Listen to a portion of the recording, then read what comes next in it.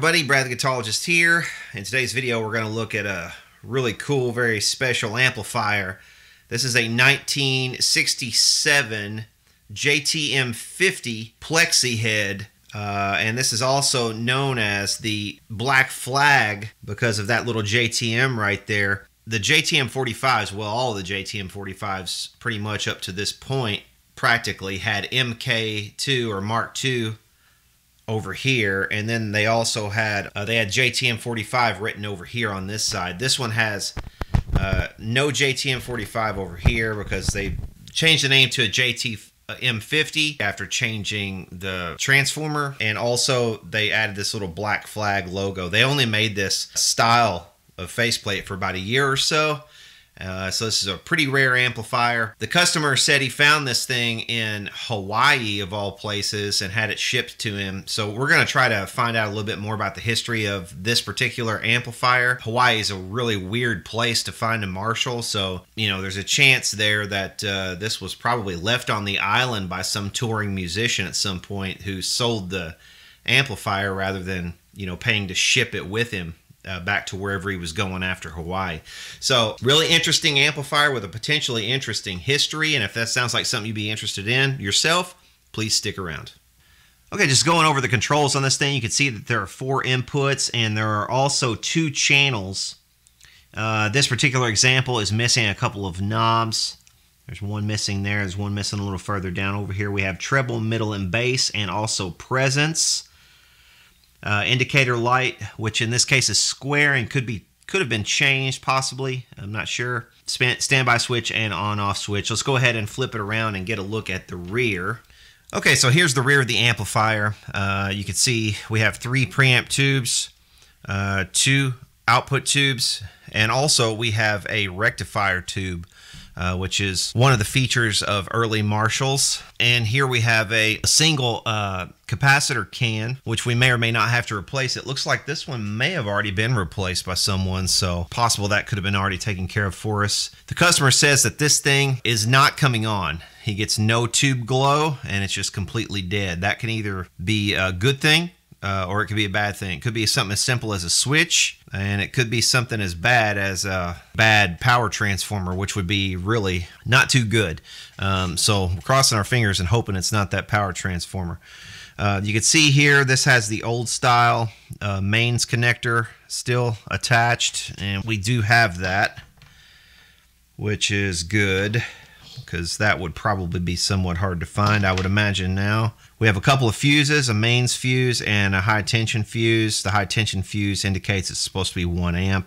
We have the kind of the older style Marshall selectors here on the back panel. Some of these older Marshalls had the selectors up on the transformers themselves, but on this one it has been moved down here to the rear panel. We have a couple of speaker outs right there. And we do have a serial number on this one, so if you're the type of person who keeps count and wants to maybe compare this to your old shipping notes from the 1960s, there's the serial number. If you know anything about this particular example, please do let me know. The preamp tubes are Brimar labeled, and well, at least all but this first one. This first one is a 7025 Sovtek. So it's interesting that they've got a 7025 Sovtek over here in this position, but they've got these older made in England Brimars in the 2nd and 3rd position where they're a little further down the line. I think that CA right there might be a year, or the BVA, I'm not sure which, might be a year on this tube. But you see there Brimar ECC83. Okay, a little backstory on Brimar. Brimar itself, the name is short for British Made American Range. The codes read as follows. The first number right there is the week of the production. The second number, which is a letter, is the month of production. In this case, that stands for January. So you'll see there the 2nd week in January. The third one is the year, so that's a number 1. That either stands for 1961 or 1971. And everything after that, the 2162 in this case is the type of tube, which is an ECC83. And based on the limited research I've done into Brimar tubes and their various logos and labels throughout the years, I think this is probably a 1961 tube. An interesting bit of history I came across while researching this video, that BVA on that tube right there stands for British Valve Association, which according to sources I'll cite in the video description was established in 1926 and represented, quote, a cartel of the 7 major valve manufacturers in the UK that was supposedly chartered to protect the interests of the UK valve industry from foreign competition, unquote. But in reality, the BVA was engaged in concerted protectionism and price fixing on all tubes sold inside Great Britain. They did this to prevent a flood of cheaper tubes from American and other European manufacturers entering the British market.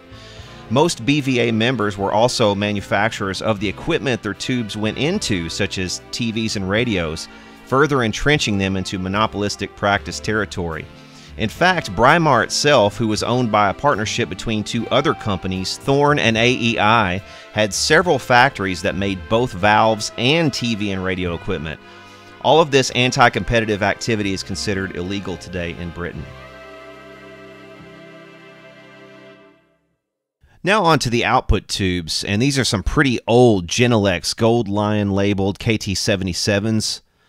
Made by Marconi-Osram Valve Company, a subsidiary of the British General Electric Company, which bears no relation to the American company of the same name. The KT77 is an EL34 equivalent and was a brand new tube in the mid-1960s. You can see why these would be called the Gold Lion. I'm not sure exactly how to date these tubes, but I think the numbers on them are 7917, which I've seen on a lot of other KT77s for sale. So maybe it's a military designation of some kind. I'm not sure. That Z that you can see on there is for the Hammersmith factory, which is just outside of London. I do know these fetch a ton of money now, and they are very rare. Genelex closed their factories and stopped making tubes in the late 70s or early 80s. But yeah, so the first things first, we're going to pull the chassis on this. We're going to hook it up to a very small voltage on the variac, on the primary, and see if we get anything out of the secondary on the power transformer on the various windings. And that should at least give us some sort of indication on what's going on and what might be our problem. I want to see if there's continuity through the switch and that sort of thing. So yeah, let's go ahead and pull the chassis and do some diagnosis on this.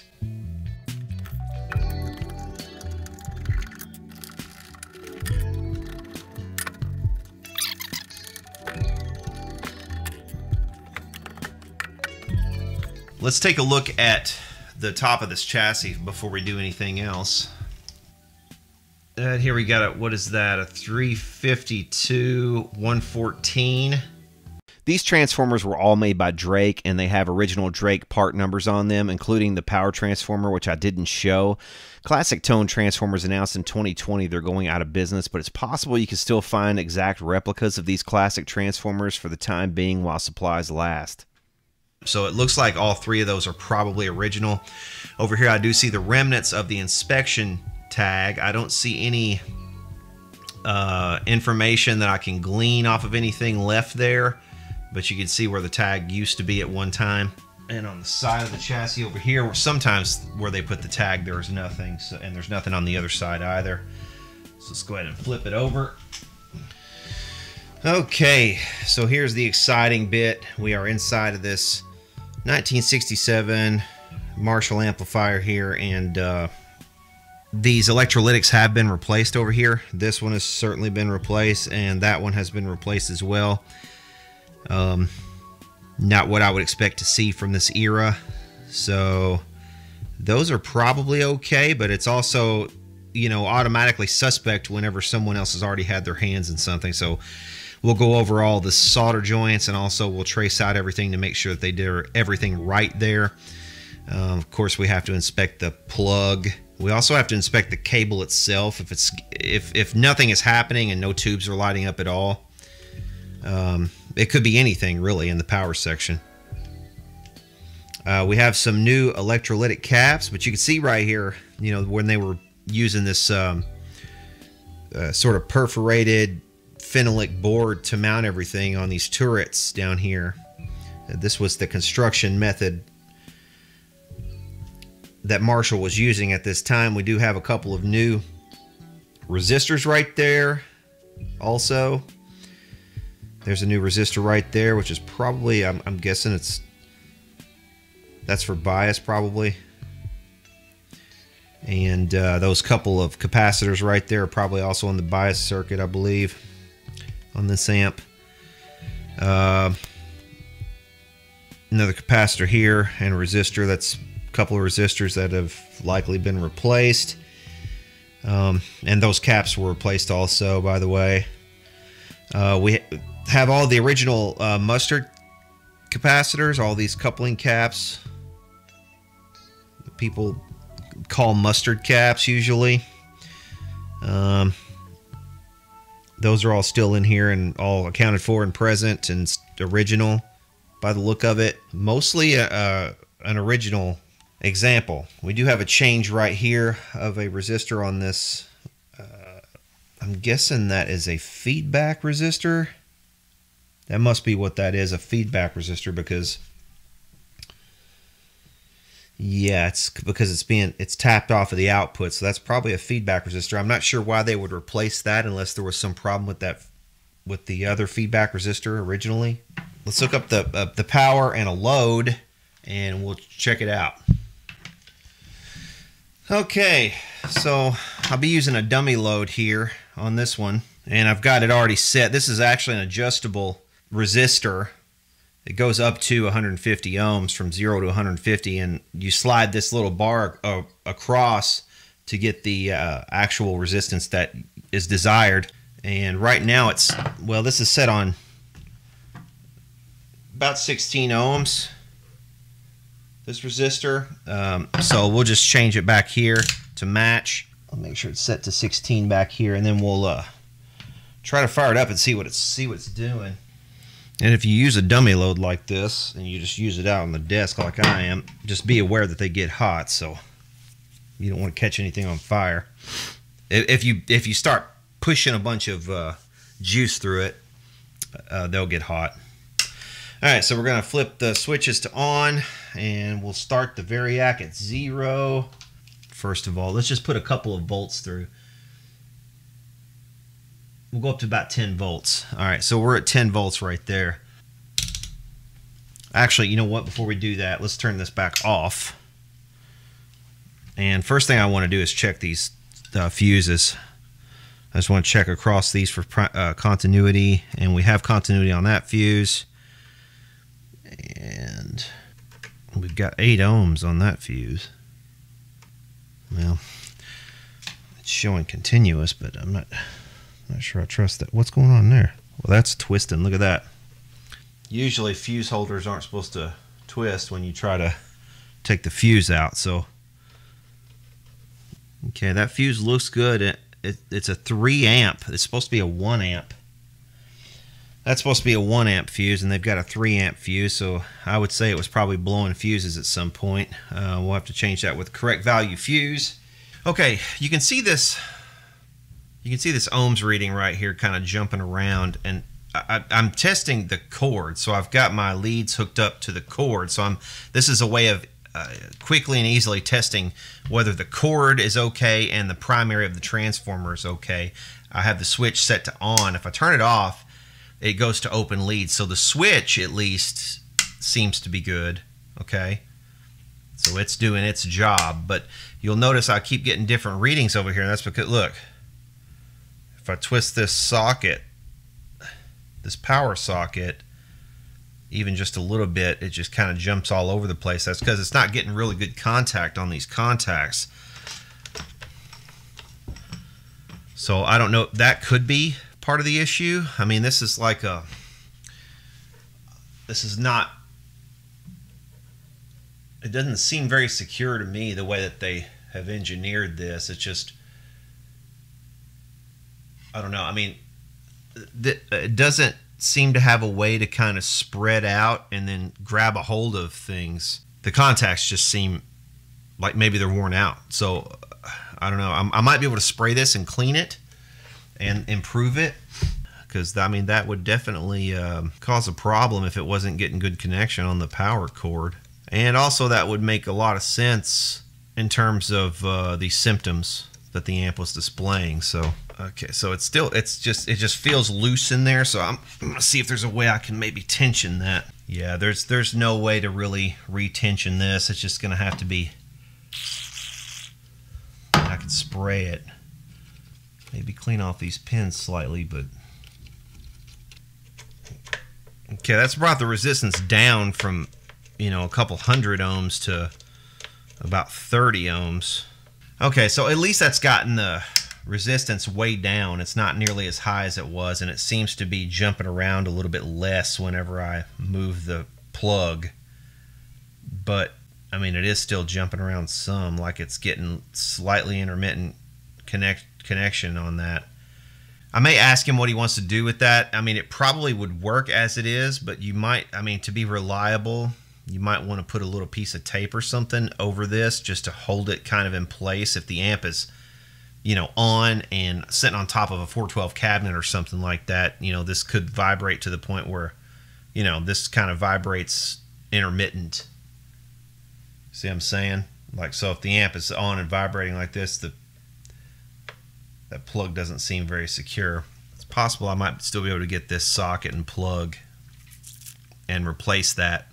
I'll have to look and see if I can find a place that carries that. Like I said, I'm not used to repairing Marshalls and finding parts like that, so I'll have to see on that. So we'll set that to the side for a moment.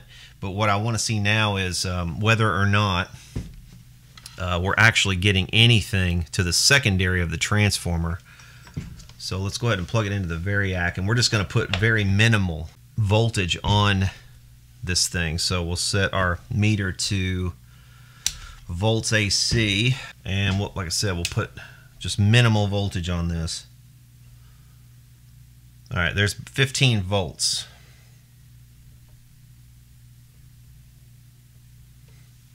Oh, it helps if we put the on switch on.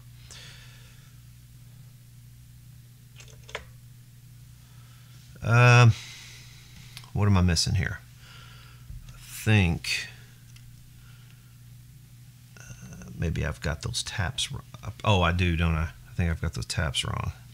Let's just do it off this. Let's do it on the, we'll do it here and see if we get our 15 volts. Okay, so we got our 15 volts or so right there at that socket. We've got a yellow wire coming off of here, and I think it's tied to here. So I believe the black wire and the yellow, these two. So we got 27 volts AC right there.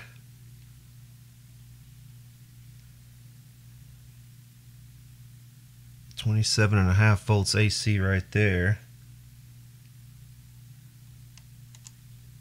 1.8 volts right there.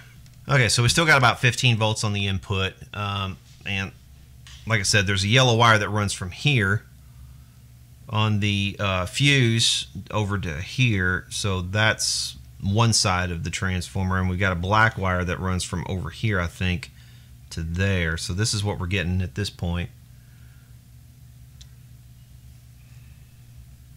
We're getting 27 volts AC right there, which is odd that would be stepped up at all. I'm not sure. That can't be right then. It's probably not the tap that I think it is. Well, let's see. We know that one side is the switch, right? So if we know that much, we can put it on the switch and then on this, right? There we go. There's our 15 volts right there. So we know that we're at least getting it to there. Now we need to know what's going on the secondary. I'm not sure what these colors represent, so we'll have to basically come off the rectifier. The rectifier is buried kind of down here, so it's kind of hard to get to. So what I might want to do, what do we got right here? These two yellow wires. We should have some kind of voltage right here. Something. It's probably filaments right there, I would imagine. There we go. We got 47 volts on the secondary right there. 37, 47, whatever. 47 there as well. So this will probably what? 94? Yep. So there's our mains right there. This will be the filament right here. Will we have a 5-volt filament for the rectifier? We should also have a 5 volt for the rectifier. Now where would that be? Where are these yellow wires even going? Okay, these yellow wires are going over there, so that might be the 5 volt.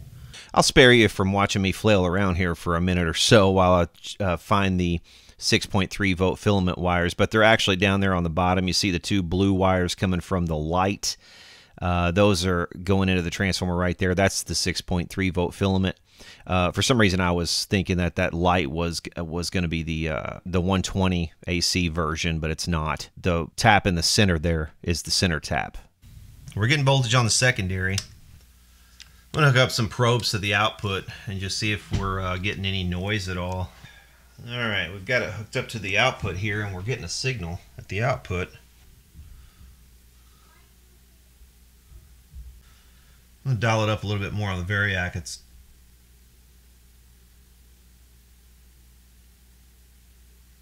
Okay, now it's starting to come up. Now, there we go. Now we're getting something more significant. Okay, now the tubes are definitely conducting. Look, somebody's home for sure. We just had too low of a voltage. Right now we're only at 57 volts. I mean, there's no doubt that this thing is operating. See right here, we've got an indicator light. We've got lots of signal coming out. Okay, this is me messing with the loudness control. You see our little notch of distortion right there. That's with loudness pretty much all the way up on that channel, channel 1. So that's working. And then we got nothing all the way down. So that's a good looking sweep right there. It's pretty good looking. Now we got no treble in this signal, so there's treble, and that's working. Middle is working. Bass appears to be working. Presence, yep. I'll set everything to the middle here. I want to see what. Yeah, see, you get a lot of distortion when you start to mix in more treble with that loudness all the way up, and that would probably get even more significant as I dial up the juice here.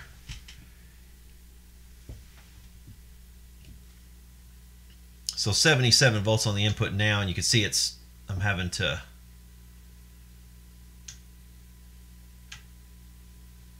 change my scope.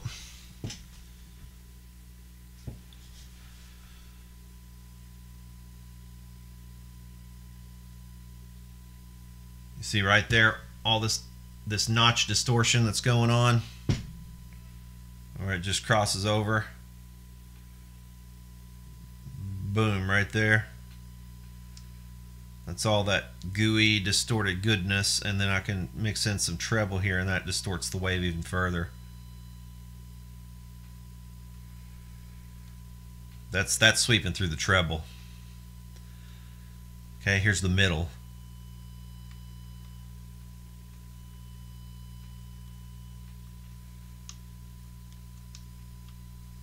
That's bass all the way down. Here is bass all the way up. So it's definitely working. And then here's everything kind of in the middle, straight up and down on the controls. And we've got just a beautiful looking wave there. I mean, I don't see any problems with this the way it is right now. And I asked him, I said, okay, so you bought this thing from Hawaii. Did you have it shipped via plane, or did it come via ocean carrier? Because if it came via ship, it could be that this thing was exposed to some salt water. But no, he said it came by air. It just wasn't getting a very good connection. But right now, like I said, the electrolytics have been replaced, so we know that those are good. I'll make sure that those are in there properly before we send this thing back. But for right now, it's looking like at least this thing is healthy. Let's try channel 2.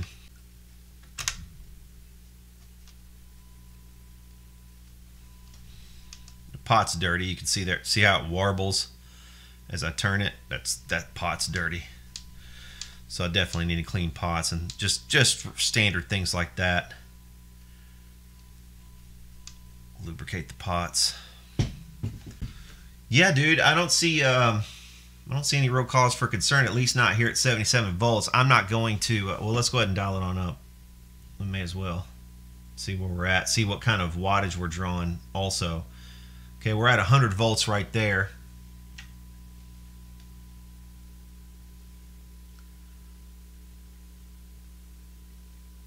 I mean, that wave is looking really good to me. See, these volume controls are interactive on these channels as well. They will affect one another just because of the way the circuit is designed. Okay, yeah, I mean, so far this thing is not displaying the symptoms that the customer said he was experiencing, so I think this is going to be a matter of probably just at this point checking the bias, just doing some standard routine things like cleaning pots. So I spoke to the customer at this point about what the amp was doing and the cause of the no power situation, and I explained that the old Bulgin pignose style power socket and plug were not getting good connection even after being cleaned, and it was impossible to tell if ordering a new socket or plug would cure the situation, as I didn't know which one or maybe both was worn out. And besides, these parts are difficult to find and expensive when you do find them, so I suggested we try this IEC style replacement that I found online. It's oriented in such a way that it will drop in most old Marshalls, although a note on the listing mentions some chassis holes might need to be widened slightly. So I measured the hole in our chassis, and this is one that might have to be widened slightly. I explained all this to the customer, and I explained that for $5 it was worth seeing if we could shave the plug or minimally shave the hole to accommodate a new plug. So that's what we decided to do here.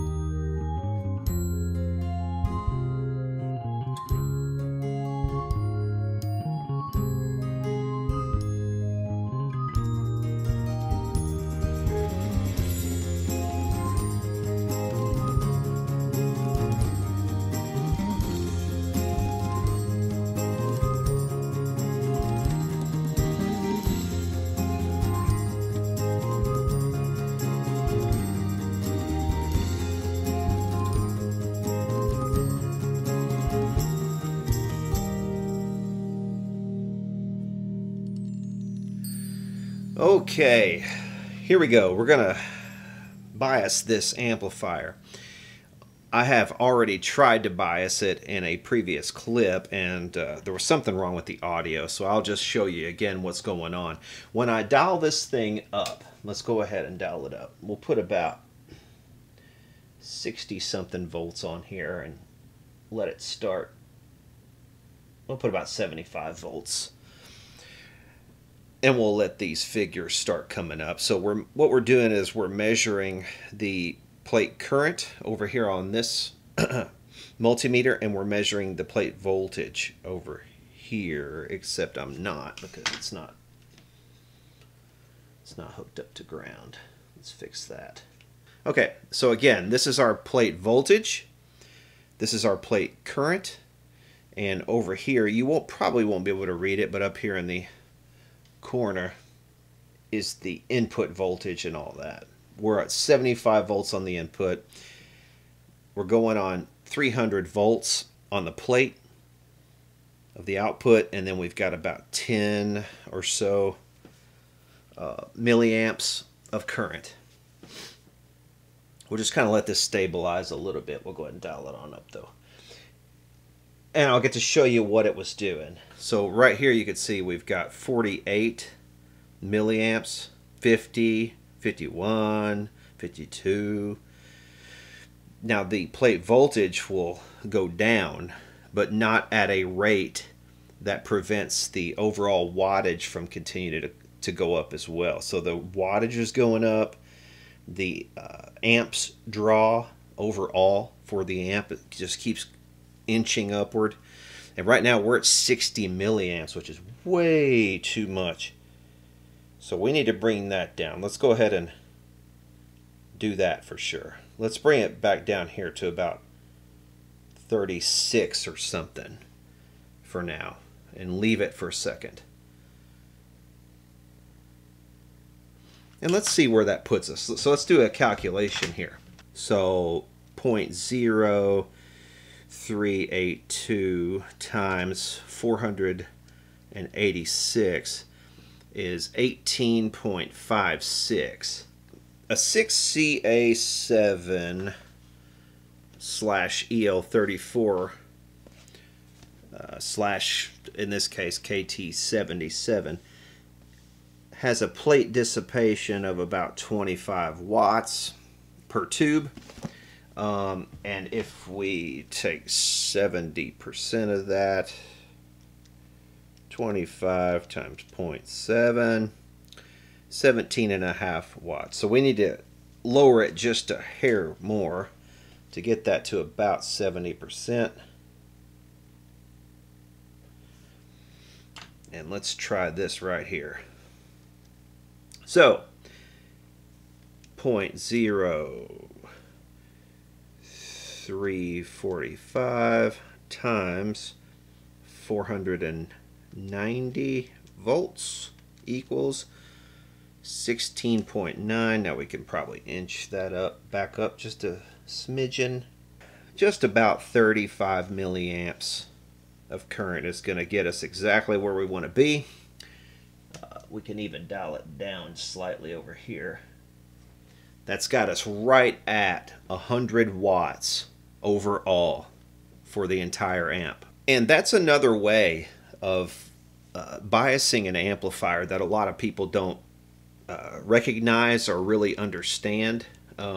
If you know what the overall wattage draw on an amplifier is supposed to, or the overall dissipation on an amp is supposed to be, you can use that number to sort of get your bias in the ballpark. So you can see right there that the power is right at 100 watts. And that's with the output tubes pretty much dead on where we want them. 0.91 amps right there. So under an amp, 120 volts dead on. So even if we did not know what was going on with the output tubes, and we had the exact same type of amp on the bench, we would be able to adjust the bias based on getting it close to that 100 watt total, and it would probably be, if not spot on, it would be right in the ballpark.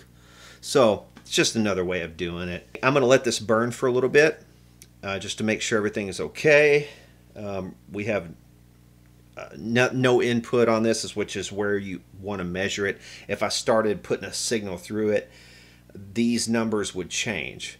So you want to always do this measurement at idle with nothing going through the amp. So yeah, I'm going to monitor this for a little bit, probably over the next hour or so. I'll sort of monitor what's going on here, make sure the amp is operating as it should. And yeah, we'll be ready to pretty much wrap this up and give it a listen.